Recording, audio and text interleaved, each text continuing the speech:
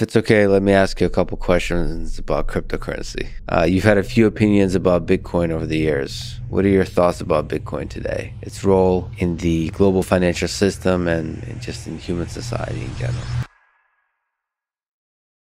Evolution of Bitcoin over the years is one of the things that has influenced changes in my view. It has proven itself something like 10, 11 years ago. Imagine the programming of this, and you throw it out, and that's the idea. It has not been hacked. It has operated, it is built, it has come an amazing way over that 11 years to be probably the most excited topic among a lot of people, and has been used and is now has obtained, the status of having imputed value. At the same time, it is one of those assets that is an alternative money. I think we're entering an era where there's going to be a competition of monies because of the printing of fiat money and the depreciated value. There will be a competition of monies, and Bitcoin is part of that competition. But there'll be many monies, not just crypto monies, but there'll be central bank crypto monies, but there'll be different kinds of monies. And even monies are things that you buy and sell. NFTs can become a money, a type of money. You own it and it's an investment, and you could say, I'd rather own it than own Bitcoin. Has Ray Dalio bought any NFTs? Not yet. Okay. Only just because, I definitely want to buy NFTs to just experience them. Yeah. Like I think I should produce one. Yeah. And I should have asked that. Have you minted an NFT? You probably should, just to know what it's like. Yeah, that's right. This stuff is happening. Yeah. This stuff is real, okay? And how it operates. But like all new real things, some are going to go and some are going to, it's like in the internet in the year 2000, pets.com could have been but maybe pets.com doesn't make it, and who knows. And that's the beauty of the competitive system, that it'll evolve, and some things will be treasured and some things will be trashed. So, but when I look at it, I think we are in an environment of, what is an alternative money. A money has two purposes: a medium of exchange and a storehold of wealth. And we are looking for, and it's portable, and it's best if it's recognized in other countries. So gold is one of those. So I look at it as an alternative gold, but I look at a number of things as alternative gold. And I think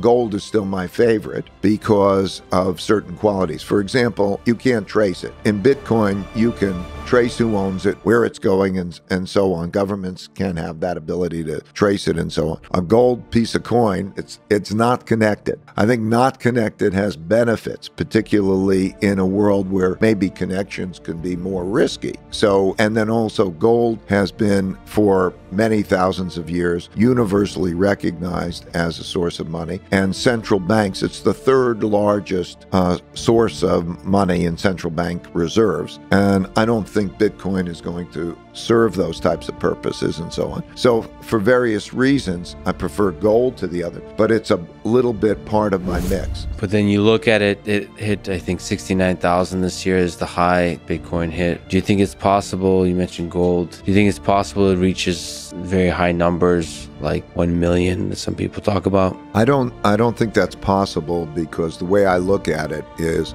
there's a certain amount of it, and there's a certain amount of gold. I'll use gold as a benchmark. The amount of it is worth about $1 trillion. Total crypto is about 2.2 trillion. But let's say Bitcoin. It's $1 trillion.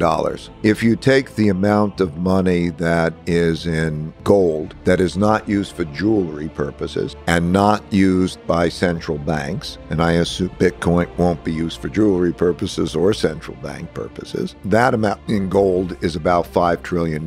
So right now, if you were to have a portfolio that has gold and crypto, gold and Bitcoin, it's worth about 20% of the value of gold. Do I think it's going to be worth more than gold in terms of that mix? I don't think it'll be worth more than gold. But let's say it became worth as much as gold. I don't believe it will be. I think that 20% sounds kind of about right. I really don't know what the right answer is. And then there's the question of what is all of that pool of money that, let's say, gold and gold equivalents relative to everything else. Does it go from, let's call it 6, 7, 8 trillion to 16 trillion? Maybe it could double. It depends what it is in the world environment. But basically, if you use gold as a measure, it just makes no sense that it's going to be used that much more. Am I sure about that? I'm not sure about anything. But logically, it seems to me that there's a limitation on its price in relationship to other things that are like it.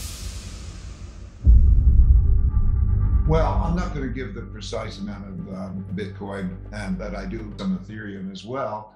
But the answer to your question is that I don't own a lot of it. I view it as an alternative money in an environment where the value of cash money is depreciating in real terms. And I think it's very impressive that for the last 10, 11 years, that programming has still held up. It hasn't been hacked and so on, and it has an adoption rate. So I'm very big on diversification, and it's a relatively small part of the portfolio. I would like to say that cash, I've been quoted, cash is trash, that cash, which most investors think is the safest investment, I think the worst investment, and that it's important because it loses buying power. The one thing I would say to investors is don't judge anything in your returns or your asset in nominal terms, in terms of how many dollars you have.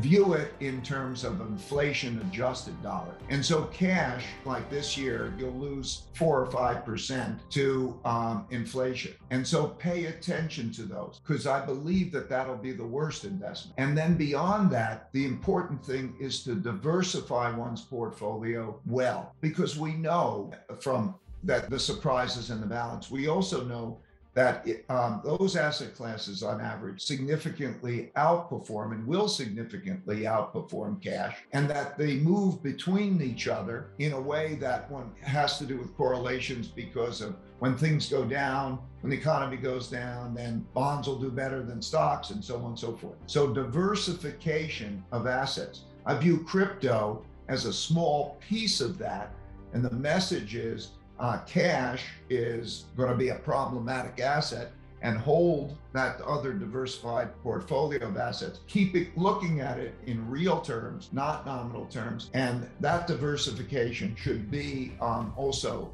international diversification from countries, not just asset classes, in order to have a truly well-diversified portfolio.